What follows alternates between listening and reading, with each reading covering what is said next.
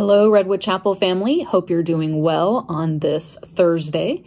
We are continuing our series in Advent on the theme of love. And so hopefully you've enjoyed the last few days on this theme, and hopefully it has helped you to just focus your mind and your heart on the love that God has given his creation, the agape type of love. The verse that we are looking at for today is Mark 1, chapter 1, 1 through 8. And I'd like you, when we're done, to just read through that chapter. But what I want to do for our time together is just focus mainly on verse 8, but I want to read verse 7 as well.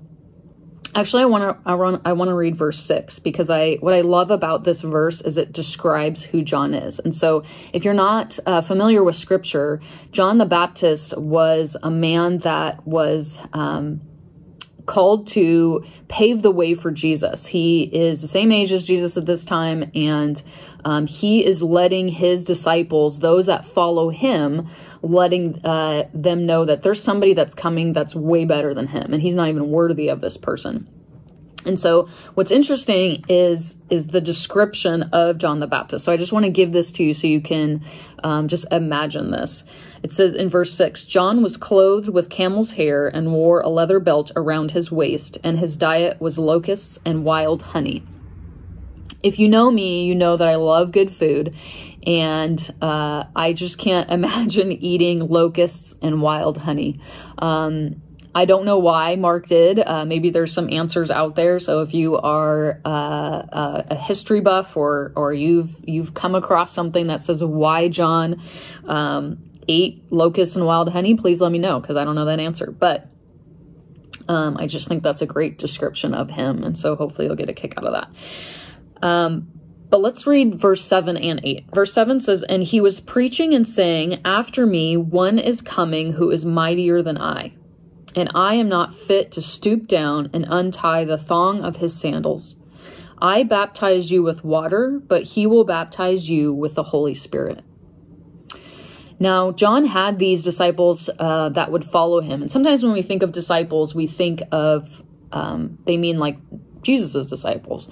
But that term disciples is for just somebody that is following a teacher, following the teachings of a person. And so John had his own, and he is talking to them and letting them know, they likely look up to him. They likely see him as somebody to follow and to hold on to his teachings. And so he's saying, this person's that's coming is way better than me. I'm not even worthy of this person. So you can imagine the people thinking, when they already think John the Baptist is great and awesome, somebody else is going to be coming that's even better. And so what I want us, there's so much we can talk about in this, but I want us to focus on verse 8.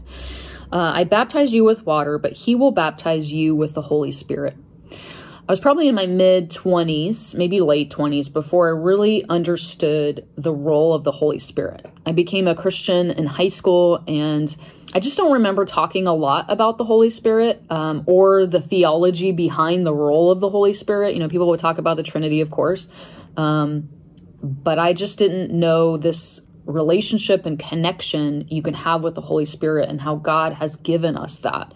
If you read in Acts 1 about Jesus' ascension into heaven, he says to his disciples that it's better for him to leave so that another one can come. And that's the precursor to the Holy Spirit coming upon those that are following him. And so I think of this agape love as what God would do to provide for his people. He knows that we cannot do things on our own. And so he's providing us a part of himself, the Holy Spirit, to be with each and every one of us that follow him. And so if that's not love, I don't know what is.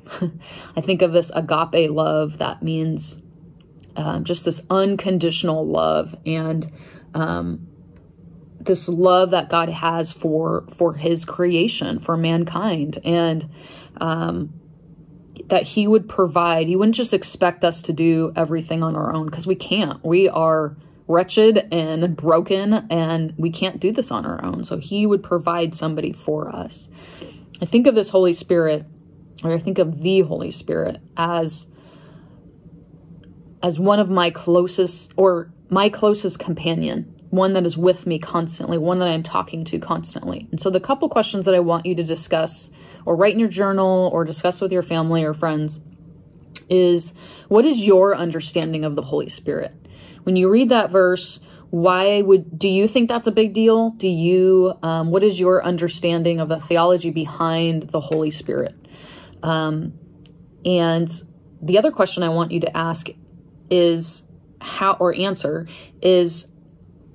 the coming of the Holy Spirit, God providing the Holy Spirit in our life, how is that love to you? How would you see that as love? Sometimes we think of love as, a girlfriend or a spouse or somebody we think is cute. I work with her students. That's what they say all the time. But love is this sacrifice. It's this unconditional